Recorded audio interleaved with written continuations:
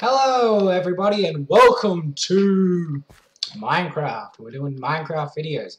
I got my own Minecraft server. This is my little base. I'm gonna have to edit, if I teleport to home, I'm gonna have to edit the coordinates so you can't find it. For obvious reasons, if you want to play on this one, I'll probably put the link to the server thing in the description. Just checking my connection's all good. Okay, we're good. Now we're gonna be doing some explanations. So for example, /trigger. Now obviously being my server, I have access to the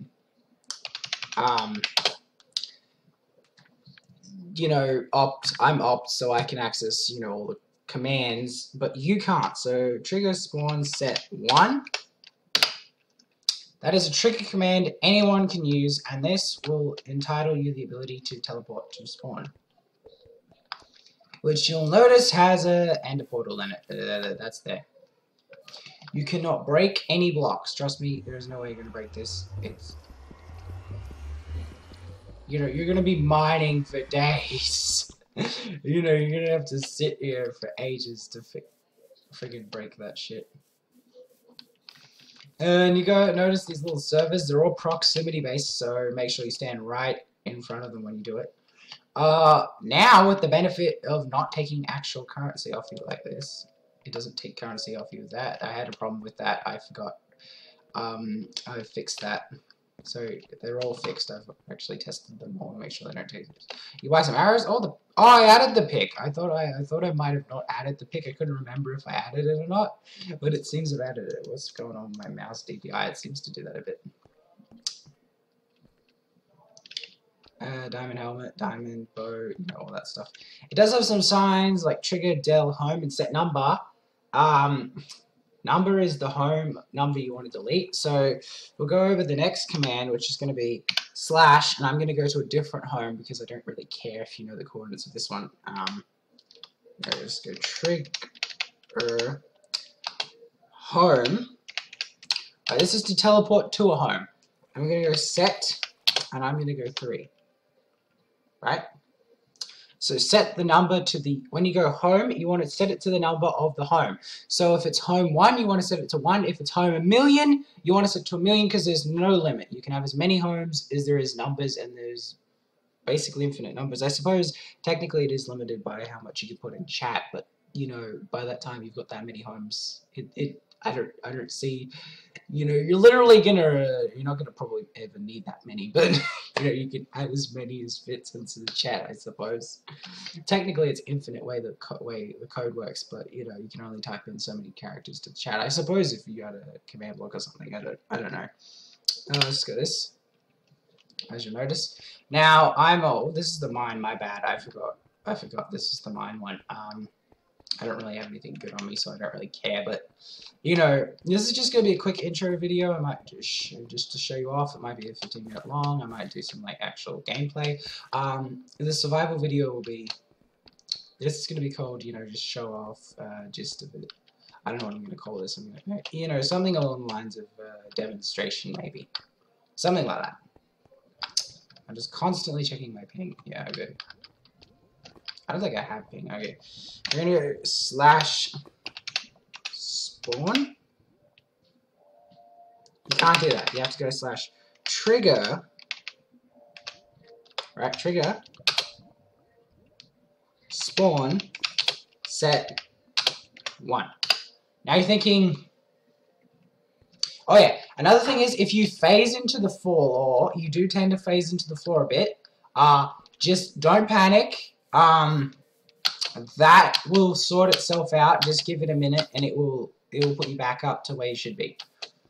I recommend with doing that, do not have a hole. So say this is where I set my spawn. Do not have like I'd say about 3 blocks underneath. Make sure those are covered with actual block, or if when you phase through the ground, there is a bit of a glitch with that phase through the ground, you can get stuck in that little hole underneath the block you've set the home to.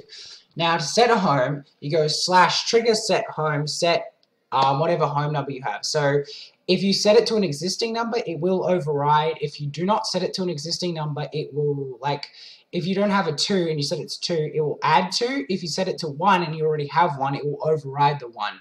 So it will override automatically whatever 1 you was. So if you can do that very easy, if you want to override home, if you want to delete home, whatever number of the home you want to delete, these will not break if you do not type in an actual number that exists. That's just a proximity warning. That's the spawn. And earn money by this. Okay, so yeah, basically, I gotta put another sign in, but gotta fix that. It's /set home, as you can see, delete home, and don't forget, you can also do spawn. There is another ability to teleport to home, as you've seen me just do. Now, I don't know how long this is, but I don't care. And I don't have much money on me, so basically it's a scoreboard command money. You push, as you can see, I'm pushing the tab. This is the money in the tab. It will show you up all your monies. And we're gonna just get in here. Okay. So I'd stand about here because there's literally no way they're gonna get closer to you than this. And click on the button. So stand right in front of it when you click on the button, so there is no chance because it is proximity based. I can make it execute by using custom signs on an @S, which means whoever clicks on the sign it will do. However, I already had set up the command block shop before I knew I could do that, and before I actually saw someone use that function pack that you can get, but you know, obviously the function pack is, well, he's not showing you how to get, he's actually showing you how to make it. And if you get past spawn, you'll notice these effects, weakness, and this is infinite. This will always be on you, so you don't run out of food, which I think is a really good idea.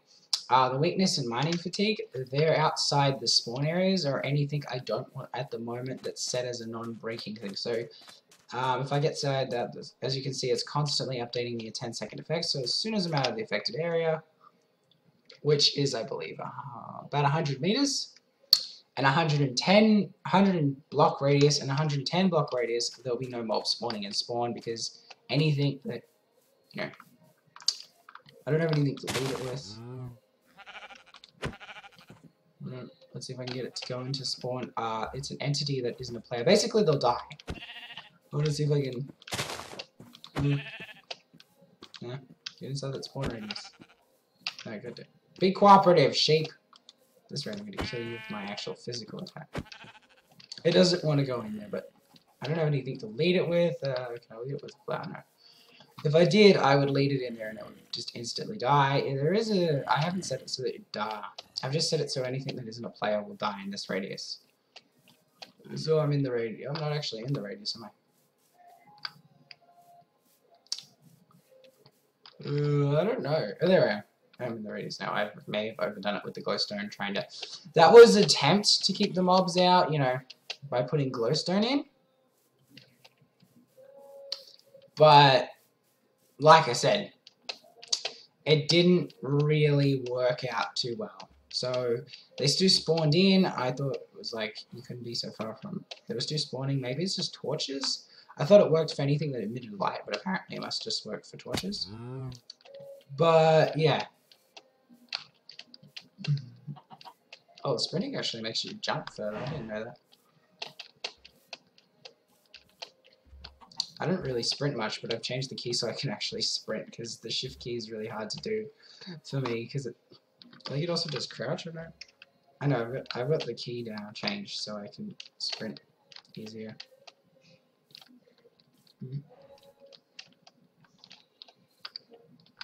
Anyway, you buy items, you can buy the Electra, I think that's about it.